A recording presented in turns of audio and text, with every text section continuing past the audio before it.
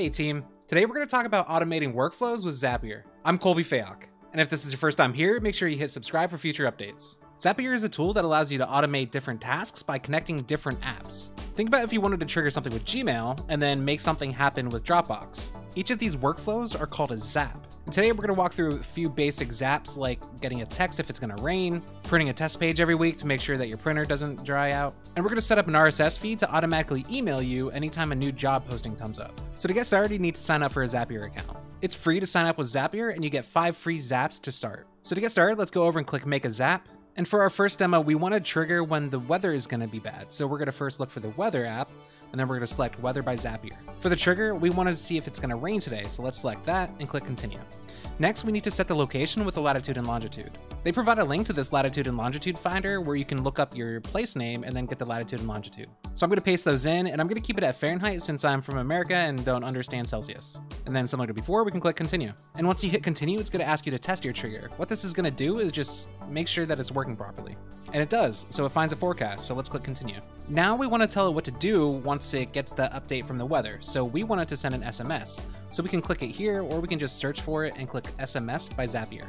And next we want to choose an event action, which we're just going to leave as send SMS and click Continue. To get the SMS service to work, we need to actually sign in. So once you click that, it's going to ask you to verify your number. So you're going to fill out the number, you're going to confirm with an SMS, or you can call if you want, and then you're going to send the PIN. And once they text you that PIN, make sure you enter it in. I'm not going to show my actual number, but then you can click Yes, Continue. And then you can see that your account pops up, which we'll use, and we'll click Continue again. So now it's going to ask us to choose a number. This is going to be the phone number that it texts us from. We can choose a random number so that it sends a different one every time, or we can choose a single number. Well, the nice thing about a single number is that we're going to know who it's from every time. There's a bit of a rate limiting, so if you choose random, that's going to make sure that it's going to work every time. But it's really whatever you prefer. Then for the message, we can click in and we can see the different tokens that we can use. So here we can add a summary. I'm going to say summary in front of it, and then I'm going to put a space and a dash, and I'm going to say the precipitation, if I spell that right, and then click that token, and then finally the max temp, and we're going to add that in, and then we can click Continue.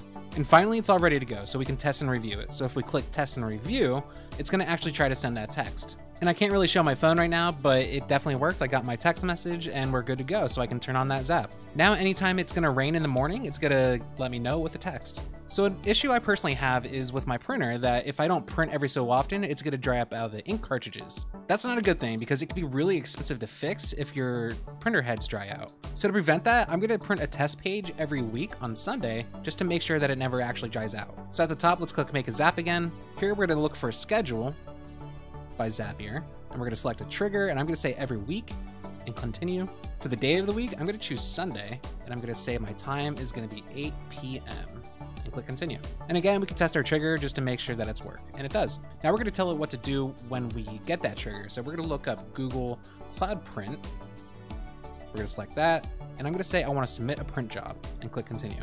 And here we can sign into Google Cloud Print. That's going to be just like signing into your Google Gmail service. So once you authorize that, you're going to have your Google Cloud Print service right here ready to go, and we can click Continue. And now we can customize our print job. First, we're going to set a printer, which I selected my HP OfficeJet, which I already have configured for Google Cloud Print. And for the content, we have a couple of options. We can either put some HTML, we can put some plain text, or for me, I created this test page that just has a little bit of colors in it to make sure it's refreshing all the different inkheads. So I'm going to paste in the URL to that, and I'm also going to make sure the content type says URL. That way it knows that it's printing a document. And for the title, this can be really whatever you want. Let's say refreshing the spools. We also want to make sure we only print one copy of it, and then we select color, where you can select monochrome, but if we choose color, that way it's refreshing all the different kinds of ink. And you can customize the rest of this if you want, but I'm going to just leave them as their defaults. I'm going to hit Continue.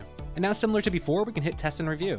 And if you can see the side here, it actually printed it right out. So now I can turn on the Zap, and it's going to trigger every single week. So next, I know that there's some job boards that I want to make sure that I subscribe to so I can always make sure I'm applying to the right jobs. If you're a developer, Smashing Magazine has a great jobs list that always is up to date. Luckily, if you go to /job/feed, it provides an XML feed that we can hook right into. So we're going to start off by again creating a new Zap. And this time we're going to search for RSS and select RSS by Zapier. For our event, we can select New Item in Feed. Next, we want to customize that trigger. So for the feed URL, we're going to paste in that RSS feed. And since this particular feed is public, we don't need a username or password. But if this was behind some kind of authentication, then we can enter that in. so we can just click continue. And similar to before, once we hit test trigger, we're gonna now see one of the entries to that RSS feed. So now we're gonna set up what we're gonna do if we see one of those feed items. We're gonna use Gmail for this, and we can search for Gmail and select it. Once it finds one of the items, the action we wanna do is simply send an email. Similar to Google Cloud Print, we're gonna sign into our Gmail account. That way Zapier can actually send that email. So once you have that set up, you should see your email and be able to click continue. And after you set up your account, now we can actually customize our email that's going to be sent. In here, we want to put the email address we want to send this to. So I'm going to put hello@colbyfayoc.com. And for the from value, we're just going to use our email address that we connected with Gmail. For the from name, I'm just going to put Colby@Zapier. For the subject, I'm going to say new job alert. And we can also select this token for title. That way we can see a preview of what that position is. I'm going to leave the body type as is, but for the body itself, I'm going to put the title, hit enter, I'm going to put the description, and I'm also going to put the link. And for the rest of these, I'm just going to leave them blank because we don't really need those. So now we can see a preview of what that's going to actually look like, and we can hit test and review. And I can immediately see in my inbox that I get this new email. And just like before, we can click turn on Zap and it'll fire every time there's a new job. So if you float along with me, you set up a couple different tasks. We're going to get a text if it rains, we're going to keep our printer fresh, and we're going to get emails if there's new jobs on Smashing Magazine. While these tasks on their own are small, we can really use these and get creative to do really whatever we want with these different apps. If you like this video, make sure you hit thumbs up and subscribe for future updates. Thanks for watching.